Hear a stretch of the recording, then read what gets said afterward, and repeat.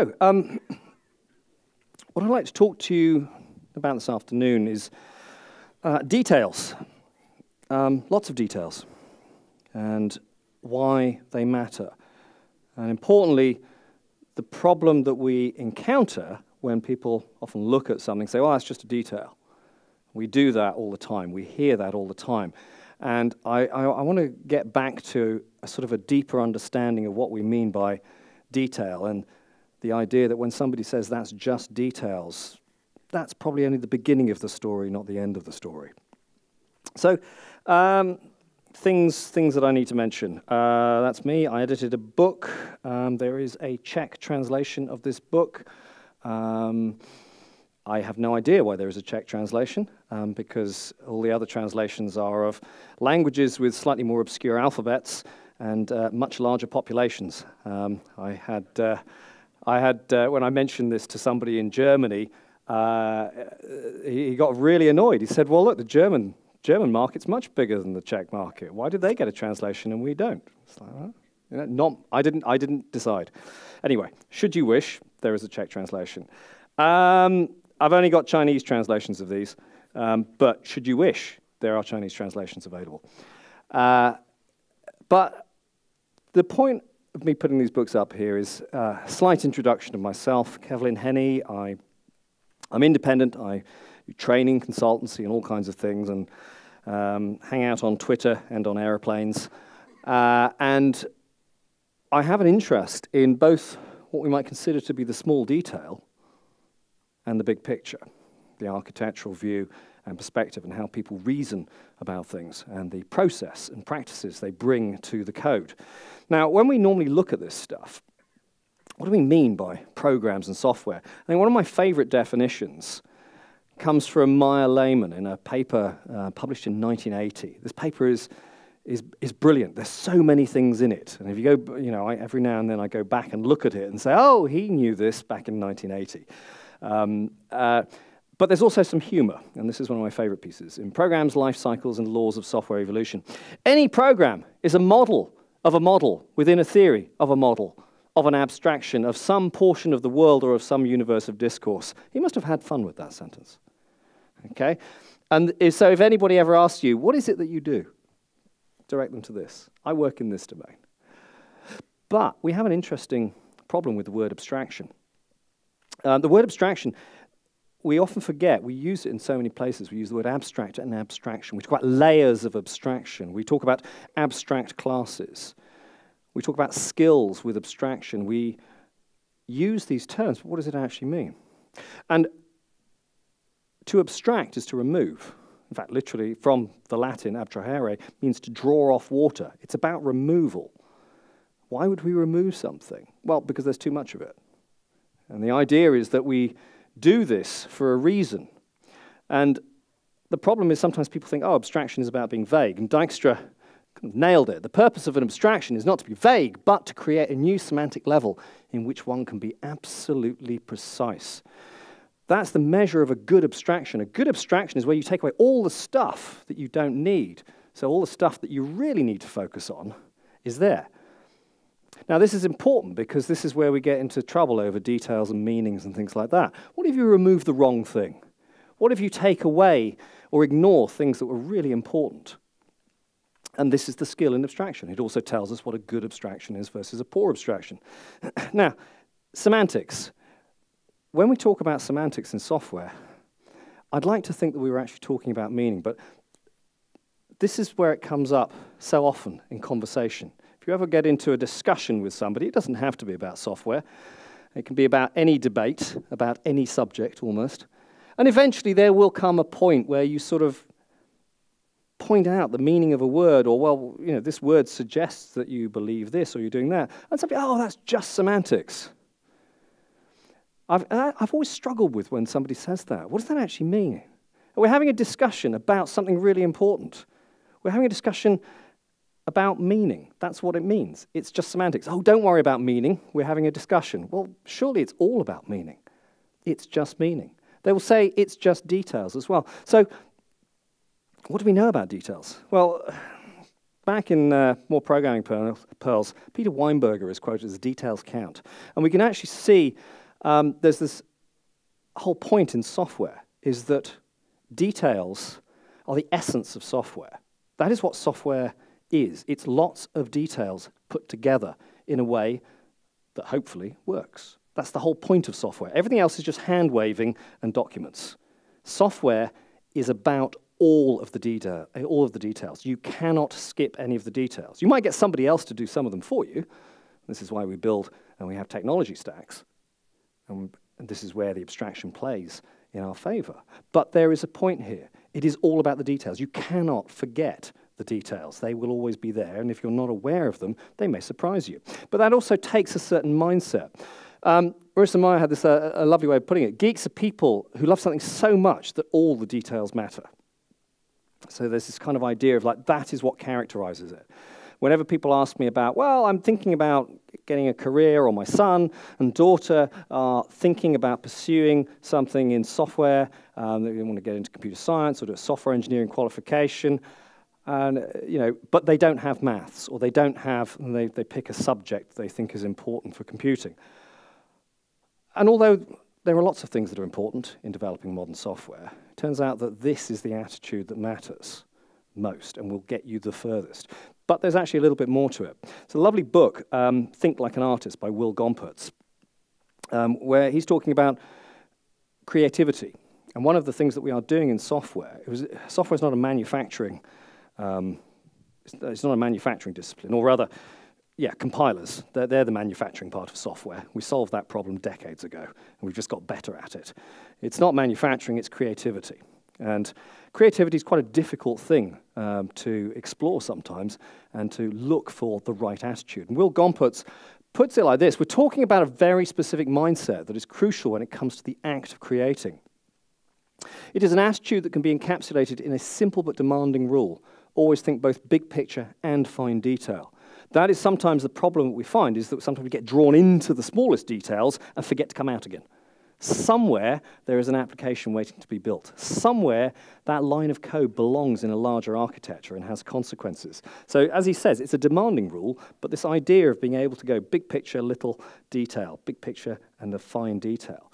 And it's not like it's not like some kind of waterfall life cycle. Historically, people have tried to say, well, what we do is we start with the big picture, and then slowly we come into land. It's a beautiful image. Slowly we come into land, and as we get closer to the ground, we see more detail, and that's when we focus on the detail. So as time increases, the detail increases. That's beautiful. It's also massively wrong. The point here is that you end up bouncing up and down. The airplane metaphor really doesn't work in this case. You are zooming in and zooming out all the time. So when we talk about software, how do we talk about software? Well, we might talk about software and sort of say, oh, it's the big stuff. There's large stuff, and then there's small stuff. And then we'll sort of use terms like, oh, implementation, as if implementation is something, it's an afterthought. It doesn't matter. And we'll use phrases like implementation details, or we'll say things like design details. Now, here's the curious thing. Design details are made up of decisions. How do you know if a decision is big or little? You might say, well, if it's a code decision, then it's little. And if it's an architecture decision, if it appears on a PowerPoint diagram, then it must be big. That's kind of everybody's mental metric, PowerPoint architecture. Yeah? And PowerPoint architecture and architecture by certain kinds of diagrams is a terrible way to judge the significance of a system. I am going to presume that everybody has seen the architecture diagram of the Java libraries and runtime on the front page of the Java docs. It is magnificent. It has no meaning at all. It's got lots of colors, and it has no semantics whatsoever. It really isn't just semantics. It has no meaning. It doesn't tell you anything about Java or its libraries, but it does look pretty and clickable, and that's it. So it is gloriously ineffective, but a lot of people think that's what PowerPoint architecture is. It's not. The design decisions are sometimes very surprising. And we have this interesting challenge. We're going to talk about architecture and we're going to talk about decisions. There is a relationship between them. They're not about PowerPoint architecture and diagram size. Booch puts it like this: architecture represents the significant design decisions that shape a system. So in other words, not all design decisions are created equal. where significant is measured by cost of change. Well, that's interesting, because it's not about size on the diagram, it's about effort. It's about cost, it's about time. If somebody says, how much effort would it take to change this? And you go, oh, we need a whole project for that. Or, oh, we can fit that in a sprint, probably in a day or two, and a couple of developers can work on it. That tells you different ends of the range. It also tells you that there are some surprising things. Okay, let me pick on one. How do you spell clonable? You know, everybody in here is going, oh, that's just, yeah, I know how to spell that. It's in java.lang, that's easy. C-L-O-N-E-A-B-L-E. Brilliant. Well, that was easy. Now, there's only one problem with that. That's not actually the correct spelling of clonable. Inasmuch as English has any logic to it, and sometimes it surprises people, and I'm going to say English does have logic to it. It has about 6 or 7 different kinds of logic in it, all existing at the same time in the same place. That's the bit that's hard. But inasmuch as there is any logic to English spelling, clonable should not have that first E. Clonable should be spelled C-L-O-N-A-B-L-E. So, I'm expecting after this talk, everybody's going to submit bug report to Oracle. You need to change the spelling. You need to fix that. How much would that cost? How big a change is that? Well, I just do a shortcut on my IDE, and the world changes. No. If somebody at Oracle decides, yeah, let's just do that, the world breaks. That's the other definition of architecture. If you change something and lots of people you've never met start shouting at you, the more people and the louder they shout, the more architectural that was. So it turns out that a spelling mistake, that's why they've never fixed it, because they can't, because there's no appropriate aliasing mechanism or migration path to allow that. And so people just say, oh, that's just a detail. And yet, the world over, everybody's spelling clonable wrong. Hell, even Microsoft did it because of Sun originally. So we have this rather curious thing. It's not going to change the runtime a lot, but here's the point. Architecture is a set of decisions, and it's a set of decisions we don't yet know everything about, because things change. So we can have a rather nice look at this wonderful definition. Architecture is a hypothesis that needs to be proven by implementation and measurement, from Tom Gilb. It's a really simple idea.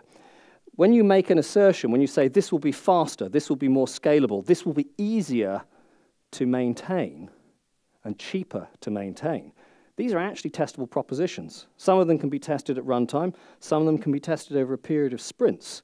If you say something is easier to maintain or cheaper to maintain, that's a testable hypothesis. So you make these decisions, but don't overcommit. That's the point. You don't know which ones are significant yet. It's a continuous cycle of experimentation. Now, obviously, this also gives us a useful definition of how robust an architecture is and how good it is. It actually tells us, in fact, going back to Grady's definition here, this actually tells us what a good architecture is. A good architecture is one in which the changes that we want to make are not the most expensive ones. Okay? It's a very simple way of doing that, and you're not going to find that out unless you actually start exploring the system and measuring things. Now, we have some advice from the deep past. I started off with 1980, and then I went into the 1970s with Dijkstra, so I'm going to go right back to the beginning of the 70s with Parnas. And this is one of the most overlooked quotations in terms of understanding why it is that we partition systems, across services, processes, across classes, across separate methods and small functions. This is why we do it. There is this very simple idea of figuring out, well, we propose that one begins with a list of difficult design decisions or design decisions which are likely to change. How do you know something's likely to change? Because you and your colleague can't agree on it. That's a really simple technique. It's not a guarantee, but sometimes we are very poor at understanding that the discussion that we're having with our colleague is not about who is right and wrong, but the fact that what we've both got is a sense of how large the landscape of the decision is. They think something's different. You have a different idea. You know what? You may both be right, but at different times. But this is a warning. This is a suggestion. The very fact that it is not obvious may be a strong indicator that you shouldn't couple to it too strongly. In other words, we're not really sure about this, so perhaps we shouldn't have everybody depend on that small assumption. Let's isolate ourselves, put a bit of distance. And therefore, you can actually come up with a rough guide to how your system should be structured and separated just based on confidence and discussion without actually going into all of the hard stuff. So each module is then designed to hide such a decision from the others. How do we know what we're doing? How do we get empirical? How do we find out and use an implementation? Well, actually, this is old advice from Jack Reeves. So we're going to fast forward to the 1990s. Programming is a design activity.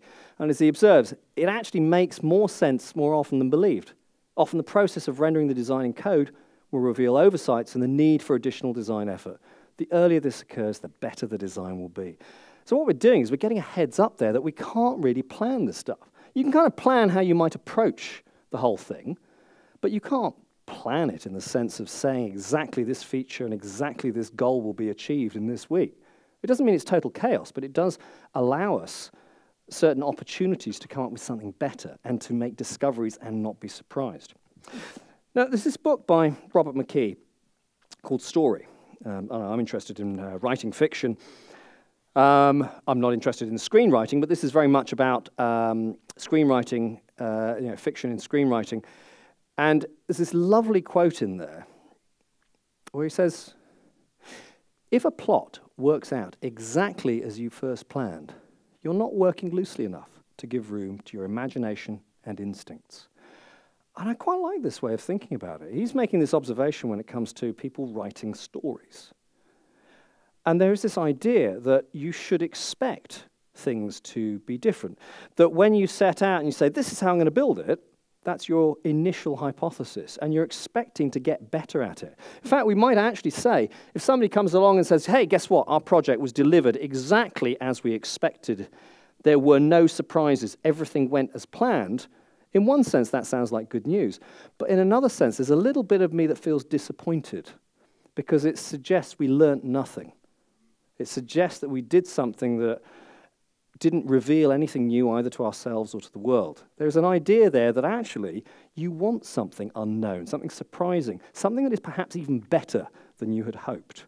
So there's this idea that perhaps we don't want everything to go to plan. We don't want chaos, but those two are not, one's not the opposite of the other.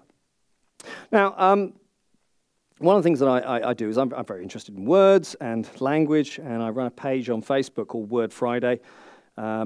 And every Friday, I sort of find an unusual word or an unusual word or phrase, and I will offer a definition. I have not yet done today's, so you have to watch. But this is one of my favorite ones. It relates to how we should be thinking in terms of our code and our activities around the code base. Pantser. It's a lovely word because nobody can guess what it means until they see the definition. Writer who writes by the seat of their pants. They have no idea what they're doing. There's a beautiful quote from an author who was once asked by a little girl, why are you typing so fast? And he says, because I want to find out what happens. Okay? There's this revelation that as you approach the detail, the story actually appears. As we approach the detail, we start learning really important things about the implementation of our system, about the technologies that we have or have not chosen, about our colleagues, about our tests, about the domain. All of these things are there to be discovered, and it's very, very unlikely that you know everything about all of them at the right time. And often people feel a little panicked by this. They want the comfort of saying, no, we must know everything. And there's a little bit of a problem with that. This is not really, you can't know it until you've done it, like with stories. Until you've actually written it, you won't know. Until it's been told, we cannot tell. So there is this idea that it's okay to operate with incomplete knowledge. The contrast, it's not a binary contrast, it's more of a spectrum. In contrast to a plotter, that's the other term, plotters and pantsers. A pantser doesn't work to have an outline. And we can see that different developers or different projects are on a spectrum from plotters all the way through to pure pantsers. Okay? So there's a kind of spectrum along there. And what I want to try and suggest is that this is okay. It's okay not to be a plotter. It's okay to sort of say, actually, we do need a little bit of that, creativity. We need some of those surprises because we are, by definition, working with incomplete knowledge. You don't have all of the details, but you know how to discover them. Programming is a great way to figure out details. Yeah? So that they will come to you. So there's this idea that operating with incomplete knowledge is fine. You do it every day when you get up in the morning. So some of these details turn out to be quite big. A couple of years ago, I decided, for whatever reason, to submit a bug report to Facebook. Your feedback will be used to improve Facebook. I doubt that very much. I have not noticed that. Thanks for taking the time to make a report. How much time? 31st of December, 1969. Okay. I mean, I'm old, but, you know, and I'm older than that. But Facebook's not that old. What's going on here? Well, what we see here is a detail. We've seen a detail that creeps out. That is strangely close to the 1st of January 1970, which, as we all know, is the beginning of time. Okay? Now, I quite like the fact that because I was born before the beginning of time, that effectively makes me an eternal. So I quite like that. And also, I'm hoping to live beyond the end of the Unix 32-bit clock, so that really is, you know, yeah, I have lived all of time. I'm looking forward to that. So anyway, back before the Big Bang, on the 31st of December 1969, what could possibly explain this? Well, I think they kind of failed to anticipate the fact that using a signed integer number of seconds since midnight, 1st of January 1970, well, sometimes you might do something and it goes negative, and maybe you need to check that every now and then. I suspect very much that this was just -1, and that -1 was enough to push it to the other side of midnight and give us this surprise. Oh, but that's just a detail, your choice of whether or not you're using a 32-bit signed thing. It's a small coding detail. It's a little int. No, that's the whole point. The whole software system is built out of little details, and you change one thing and you get surprises like this. And this is fortunately fairly minor, but there are underflow and overflow and wraparound errors that have had huge consequences. Billions of dollars worth huge consequences. So, yeah, that's just a detail. It's just a small representation choice. Kind of the programming demigod, John Carmack, he had this lovely quote in a paper on borrowing functional idioms into procedural languages. A large fraction of the flaws in software development are due to programmers not fully understanding all the possible states their code may be executed in. And this is quite a challenge, because what you do is you're building up a model. Notice what he's saying. Programmers not fully understanding. And this is important, because this is where we get the relationship between those who develop the software and those who actually, and the code itself. There is a relationship here. Do you understand it? If you don't understand it, it doesn't matter how good the code is, you don't understand it. That is going to be your biggest obstacle. You are not only working with incomplete knowledge, you are working with knowledge that you cannot obtain. The whole point is a system should be discoverable. The idea is that we should be able to learn something that we don't know. If we make the system as clever as possible, but don't allow ourselves to transmit knowledge, there's going to be no learning. So let's just pick on a very small detail, and the differences that people have in terms of understanding the relationship of states. Because if we're going to talk about things like bits, let's talk about memory. And I've got a picture of a Shakespeare statue up here, because it turns out that Shakespeare was one of the great programmers. But because of the complete absence of computers 400 years ago, he had to carefully encode all the programming wisdom in written form as plays. Yeah? And you heard of the actor model. It goes back centuries. So here, we're going to talk about Hamlet, which is actually a play about memory management. Yeah? No, there you go. There's the classic line from Hamlet. To be or not to be, that is the question. This object, should we still have it? Okay, do I need it? Well, yeah, I don't need it, sure, but where does it go? Who's looking after it? It's taking up space. This is the question. And there have been basically two broadly different schools of thought on this one. You have Ophelia's point of view. 'Tis in my memory locked, and you yourself shall keep the key of it. You see, Ophelia takes the kind of explicit memory management model, the kind of the C and C++ approach. Yeah? You allocated it, you delete it. Okay. Hamlet, on the other hand, so this is the whole play. Yeah? You're going to see the play in a completely different light now. Hamlet, on the other hand, he favors garbage collection. Okay?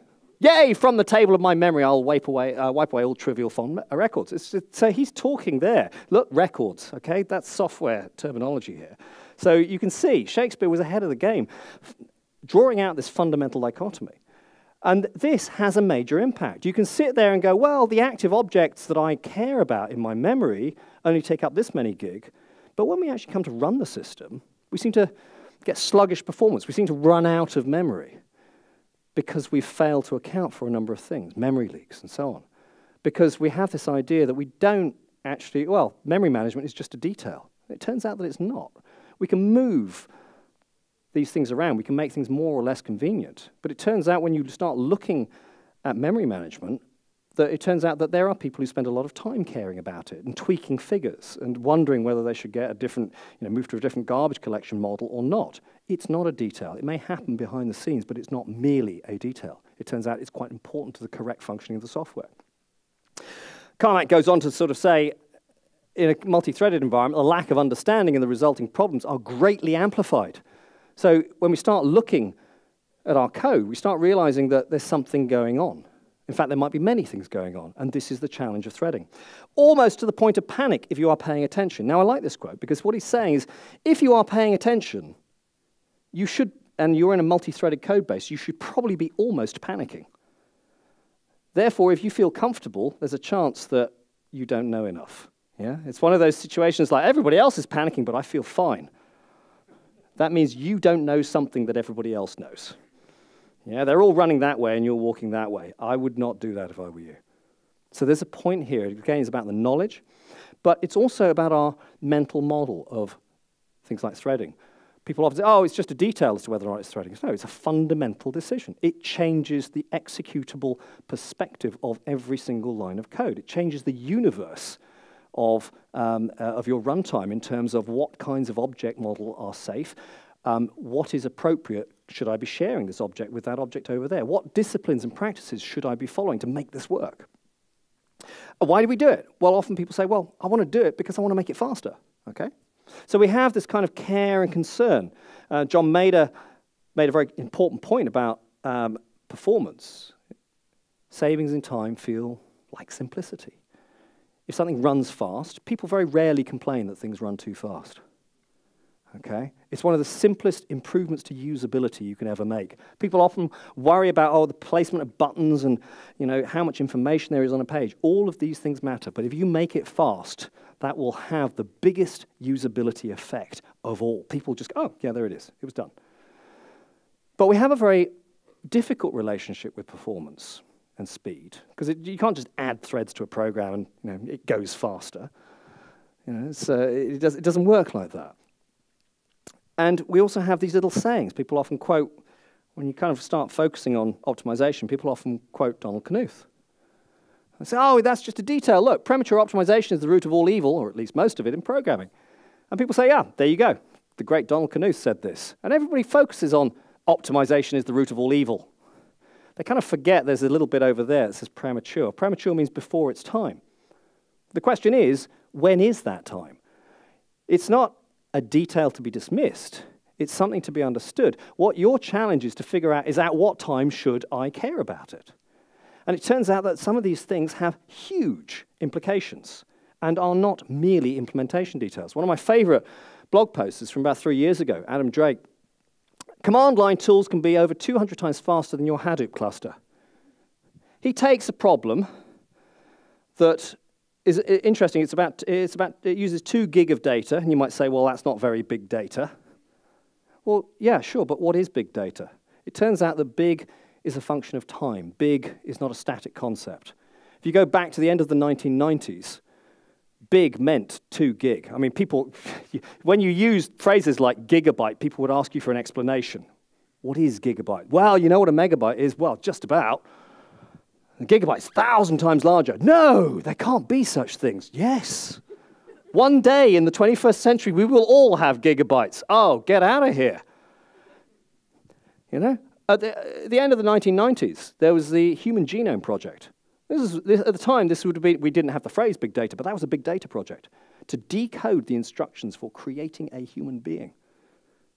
So basically, I saw a few years ago, with my oldest son, we went to a museum, and they had the genome printed out in lots of printed volumes. Okay, books. And I remember sort of looking at that and pointing to it and said, that is what it takes to make a human being. That's the instructions for human beings. Like, wow. Anyway, we saw it again a couple of years ago at a museum. Clearly, time has passed, and I say pretty much the same thing, but he's a teenager now. He's not satisfied with that. Teenagers are never satisfied. It's a permanent state of affairs. And he looks at me, he says, Dad, how much memory would that be? And I said, well, I worked it out. It's about 3 gigabytes. And he kind of turned to me and said, you know, that's not very much. And I turned to him and was like, you know what, that isn't. 3 gigabytes. You know, I mean, people have pictures of cats that take up more space, collections of pictures of cat memes. Okay? Yeah, forget human genome. It's just like, we're talking about things that matter here. Okay? 3 gig, I could sit that in that laptop over there and still be running things that are more interesting, you know, like IDEs. Actually, no, just one IDE, that'll be, they're very hungry, aren't they? Yeah. So the point here is that what we define as good or big changes with time. So everybody, about 10 years ago, everybody was pushing everything out to the network. Now, using Hadoop takes a lot more effort than writing a bash script, but it turns out that there is one thing you cannot beat, and it's called the speed of light. It turns out that if you push things out to the network, don't let anybody tell you anything different. You are always slowing things down. To put something on the network is to say, I am going to slow this down. That is my goal, is to slow the system down.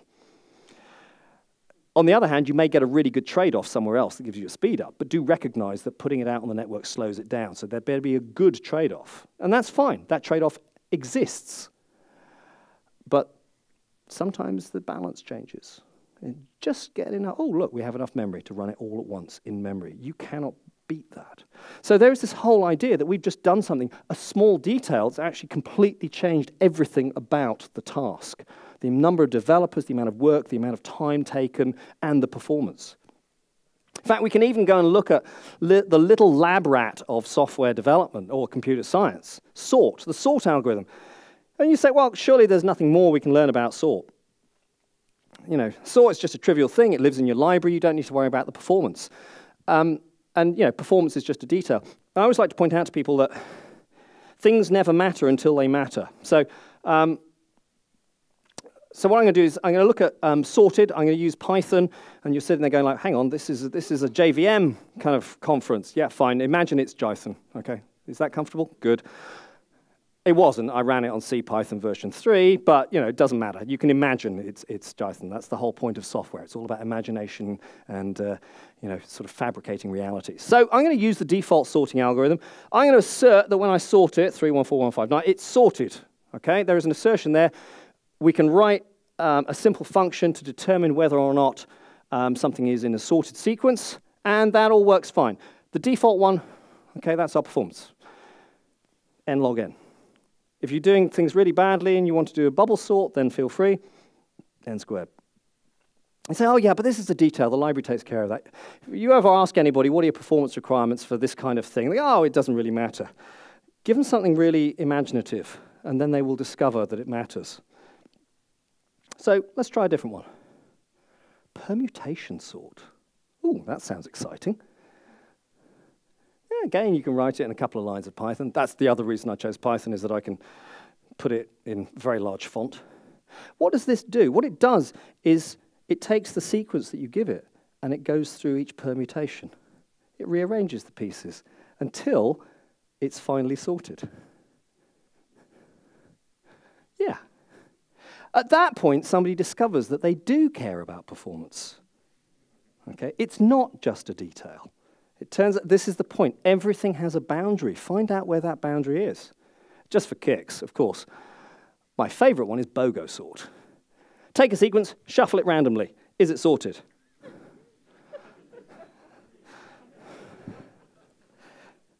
Yeah, details. Actually, I will admit my second favorite is this one. You run this in bash. Oh, actually, you can run it in traditional Bourne shell. It's called sleep sort. You know, so we can go ahead and we can do this, and we can just take 1, 3, 1, 4, 1, 5, 9, 1, 3, 4, 5. Wait for it. and there it is, 9. That's really cool. It's very strange, but it also tells you that's not the only figure that matters. It's not, so when you're going to look at this stuff, you need to look at it from many different points of view to really fully appreciate the shapes of these things, these little details. It turns out that this stuff kind of crops up and turns out to be exciting in the wrong way. There's a lovely story in 97 Things Every Programmer Should Know from J.C. Van Winkle, exactly about an ON² situation at a large bank in the Netherlands, and that they had a performance problem that turned out to be to do with one loop and its n² complexity. So these are the details that come to bite. You know, you might say, well, we don't have them very often. Yeah, maybe we have them enough. So yeah, it turns out some of this stuff matters. I kind of like, you know, it's time for XKCD. Our field has been struggling with this problem for years. Struggle no more. I'm here to solve it with algorithms. 6 months later, wow, this problem is really hard. You don't say. So it turns out that we need a sort of a level of appreciation of how we organize things, our small details, like control flow. So I'm going to have a quick look at one of the things I think is quite interesting, this Java 8 Streams cheat sheet from the beginning of last year, from Zero Turnaround. And one of the things I quite liked about this one is that they posted this online, this cheat sheet, and it actually demonstrates a strength. So there's a number of points I want to make here. One is the point that just because details matter does not mean you need details in people's faces all of the time. The challenge of software development is to organize your details. That is why we care about abstraction. The idea is that you don't see everything simultaneously. And when it comes to things like control flow and loops, I'm fairly sure that everyone in this room has written enough loops in their life. And in fact, if somebody were to say, do you feel the need between now and the end of your life to write more loops? Have you written enough loops yet? Are there any loops that you've always wanted to write that you haven't yet had the opportunity to write? You know, what's on your loop bucket list? And it turns out that people don't have a loop bucket list because pretty much they've written all the loops they will ever need. Oh, you mean the loop where I do something to everything in a collection? You mean the loop where I look for something in a collection? You mean the loop where, yes, you've done them all. You've seen them all. You know how to do them. They're not exciting. They're mechanics. So the whole point is when we look at higher order approaches, what we're trying to do is say, yeah, we know that. There is a detail. We understand it, but it lives at this level. We want to compose at this level. So this is where Java 8 Streams takes us. But it also increases the visibility. The property of a good abstraction is that it removes the things we don't care about and makes things much more visible. What is interesting is the stream example is wrong. So I then tweeted, it's wrong. So they then corrected it, or rather incorrected it. They took something that was wrong and turned it into something else that was wrong, but it was differently wrong. Okay, let's understand what's going on here. Get the unique surnames in uppercase of the first 15 book authors that are 50 years old or older. Right. A library is a collection of books. Let's stream it. Okay, let's get every single book and get the author from it. Let's filter in, let's select all of the authors that are 50 or older. Let's limit that to 15. Let's get the surname, shift it to uppercase, and uniquify it. So we're going to get the uniqueness. Here's the problem. We haven't got the unique surnames in uppercase of the first 15 book authors. What we've ended up getting is the unique surnames of the first 15 authors. That's slightly different. If you have 15 books at the beginning of your bookshelf that all have the same author, you've counted that author 15 times. We want unique authors. Then we want, okay, let's try this one again. So here's the one they kind of fixed. What they ended up doing is not quite right. They moved the uniqueness up. Okay, we've got all the authors, over 50, surname uppercase. Now uniquify. No, that's the first 15 unique names that they've ended up with. That's not the same. You might have two authors that have the same surname. That's not what we want. The correct answer is you have to uniquify at 2 points. First of all, get all the authors. Make sure you've got unique authors. Okay, so you don't count the same author twice. Now, there's 15 of those. Let's limit that. Now get the surname shifted to uppercase, and now uniquify. And now we're taking the unique names of the first 15 unique authors, to be clear. So, what's the point of this? The point of this is that it's really easy to see. It's really easy to see. even to somebody who does not know the streams library.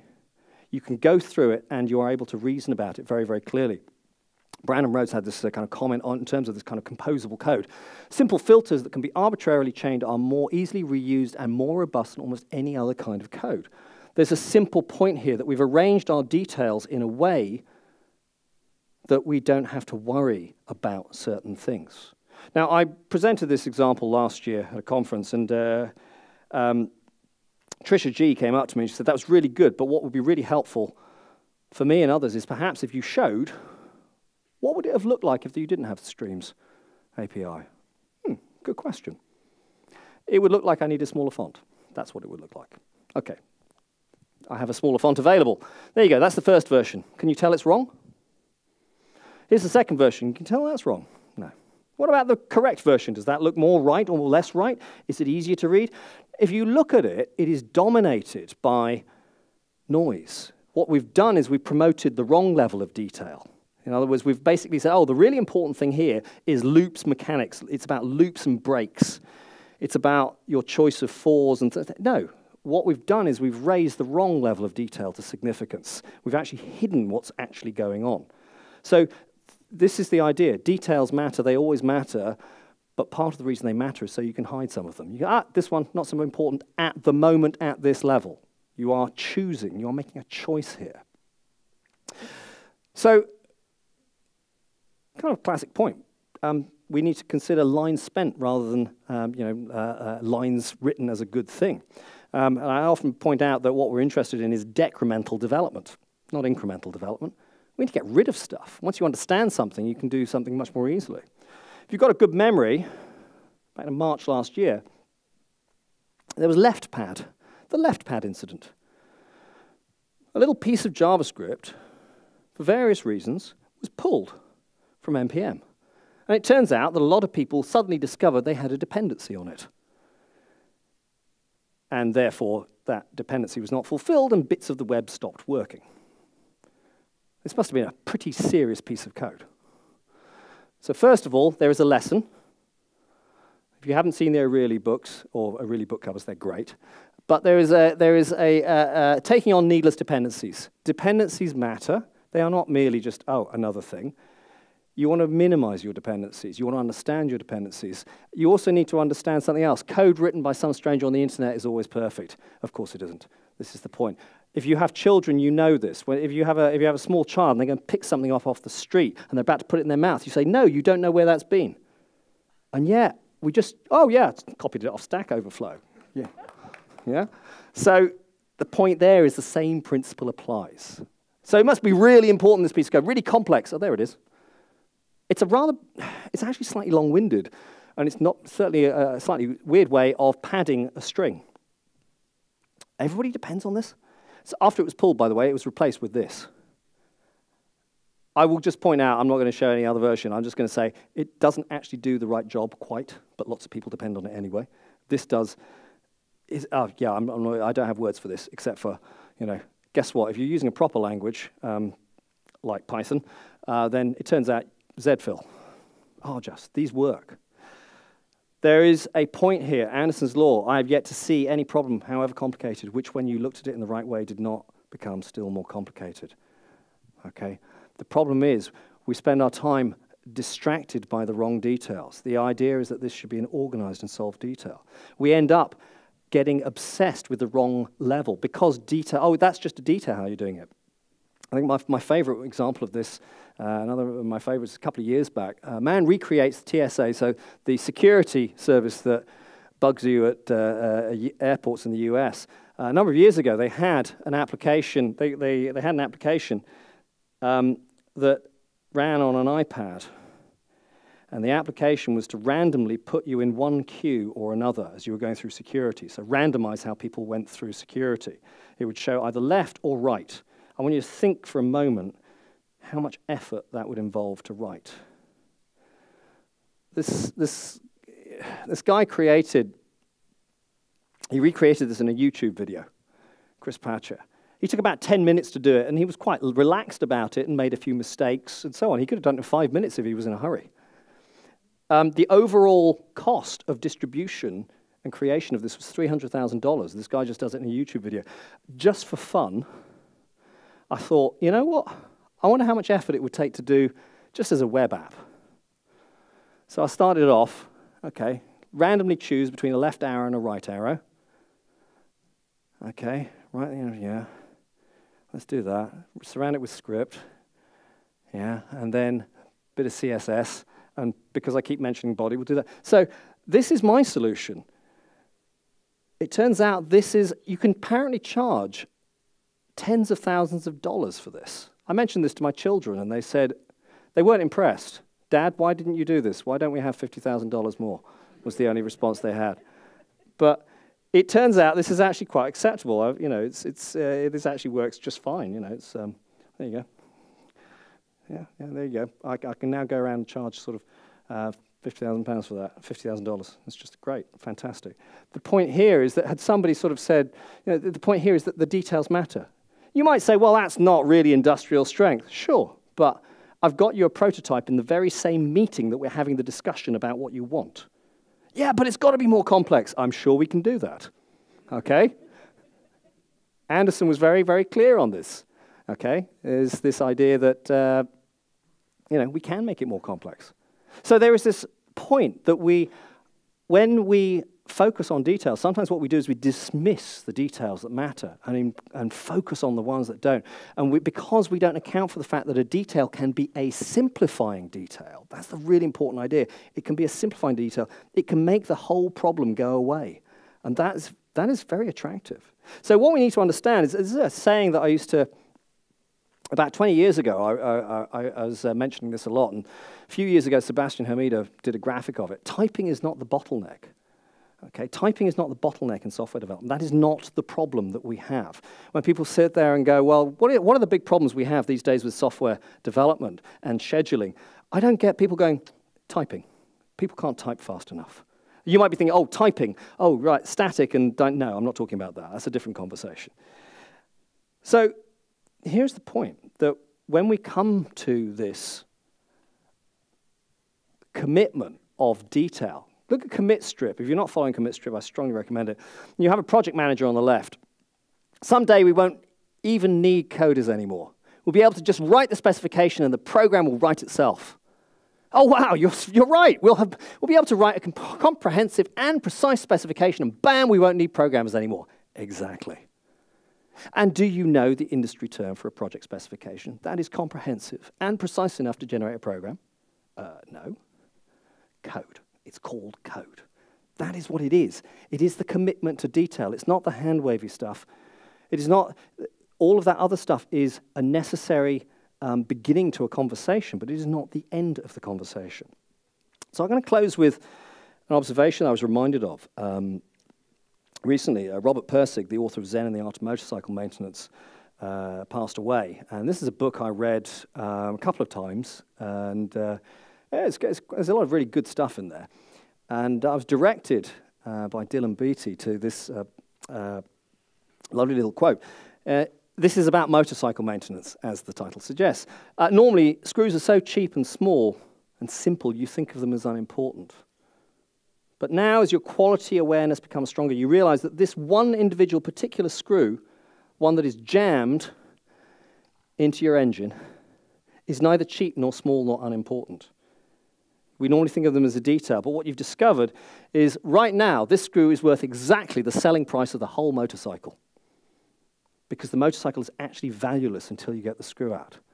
And that's a really important idea, that sometimes we like the big pictures. We get distracted by the abstractions without forgetting that there's something that holds them up. With this reevaluation of all of this comes a willingness to expand your knowledge of it, and therefore the relationship it has to everything else. So hopefully, on that note, I've left you with a very strong sense that the world is a strange place.